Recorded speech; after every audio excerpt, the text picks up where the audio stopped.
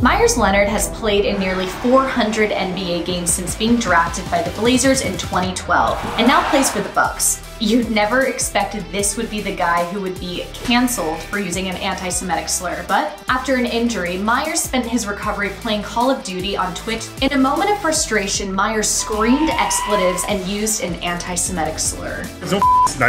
He went to sleep that night thinking all was normal, but the next day the incident blew up the internet. But realizing he made a mistake, Meyers turned to Matthew Hiltzik. Hiltzik helped Meyers understand what it would take to not just make an apology, but to make a lasting impact. At the Southwest Brower Chabad, families, children, and Holocaust survivors welcomed him. In Meyers' words, it was the most soulful, pure thing that maybe I had ever been a part of. I learned that we all need some Shabbat dinner in our lives, to put our phones down, to communicate, to be in the moment.